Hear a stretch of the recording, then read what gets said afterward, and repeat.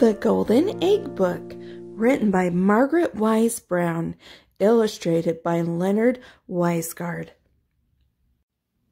Once there was a little bunny. He was all alone. One day he found an egg. He could hear something moving inside the egg. What was it? Maybe a little boy? Maybe another bunny? Maybe an elephant? Maybe a mouse? Who could tell what he would find, and how would a little bunny know? But there was something inside that egg. He could hear something moving. He shook it. Then the bunny pushed the egg with his foot. He jumped on top of the egg. He climbed a tree and threw nuts at it. He rolled the egg down a hill, but still it didn't break, and whatever was in the egg didn't come out.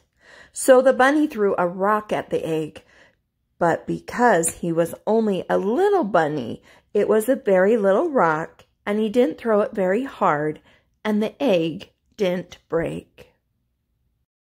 Pick, pick, pick. Something was trying to get out of that egg. The bunny sat very still and watched through his shiny eyes. He sat very still and listened with his big soft ears. Pick, pick, pick. Then the little bunny began to yawn, and he yawned and he yawned. The egg was very quiet. He curled up all sleepy and warm close to the egg and went to sleep. He went to sleep because he was so sleepy. Then, pick, pick, pick, and peck, peck, peck, and crackety, crack! Out jumped a little yellow duck. Well, what is this? Said the little duck when he saw the bunny. What could this little fur thing be? The bunny was very sleepy, so he was still asleep and didn't wake up. Inside the egg, said the duck, I thought I was all alone in a small dark world.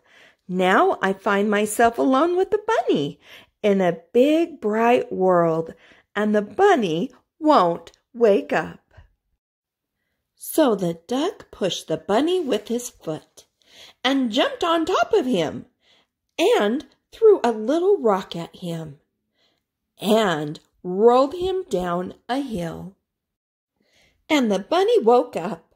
Where is my egg? Said the bunny. And where did you come from? Never mind that, said the duck. Here I am. So the bunny and the duck were friends, and no one was ever alone again. Grandbabies, Grandma loves the illustrations in this book and loved the story. Be grateful, and I love you.